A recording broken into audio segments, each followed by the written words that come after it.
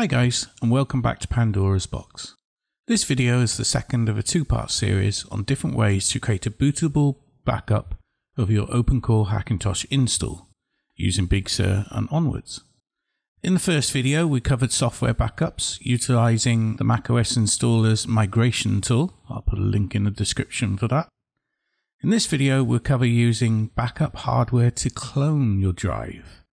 So let's begin. This is the M.2 M.2 Docking Station. It's a handy piece of hardware for transferring data across your M.2 drives, both SATA and NVMe. There are similar types of docking stations in other formats, but as most modern motherboards now have M.2 ports that people use for their boot drives, that's the format I'll be showing you the process for in this video. M.2 Docking Station, like this one, come in various setups: NVMe to NVMe, SATA to SATA, SATA to NVMe, and so on, with support for the different key types, B, M, etc. Some models include an SD card reader as well, but not all have the cloning ability, so you need to make sure that you get a model that does have that option. It's indicated by the button at the front. Now this is not a product review video, so I'll spare you the details of what's in the box. What I will say is that it can be used as standalone for cloning or connected via USB 3 to the computer for access to the two M.2s. Now the one I'm using in this tutorial is the SATA to SATA as a standalone device to clone our drive, and I'll leave a link in the description below for that model. So firstly we need our two drives, one being your existing Opencore boot drive and the other being the one you want to back it up to. At this point I should point out that any data you have on the drive you're backing up or cloning to will be overwritten and lost.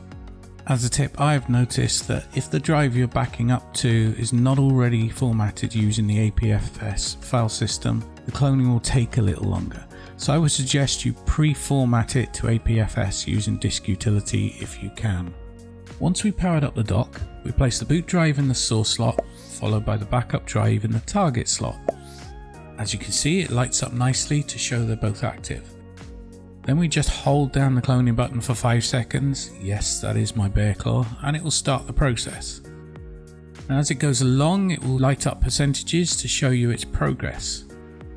So you can now go make yourself a cup of coffee and take the time to click like and subscribe, and maybe watch some more videos from the Pandora's Box channel whilst waiting. Yes, shameless plug, I know. I'll speed up the process in this video to keep the time down.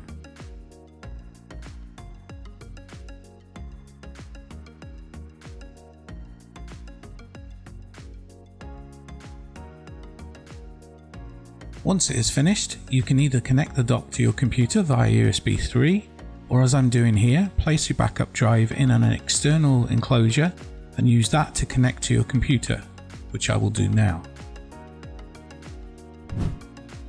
Now I'll connect it to my Hackintosh here, and once it opens on the desktop, I'll open it up and you can see it's copied everything across. And most importantly, if I mount the EFI drive,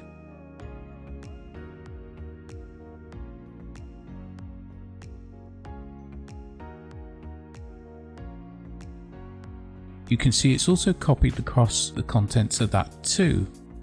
So you don't need to go through the hassle of moving that onto the drive, as it's already done via the cloning process. Now that whole process took roughly 15 minutes, so when you compare this to the process used in part 1 of these videos, which took around 1.5 hours, using this device makes such a difference. You do have to account for the cost of hardware, but if you're using it every time prior to applying an Opencore or OS update, it makes such a significant difference in hours of your time. I hope these videos have helped you in creating bootable backups of your Opencore system. And as always, thanks for watching. Please click like, subscribe, and ring that bell for any future notifications of videos I upload.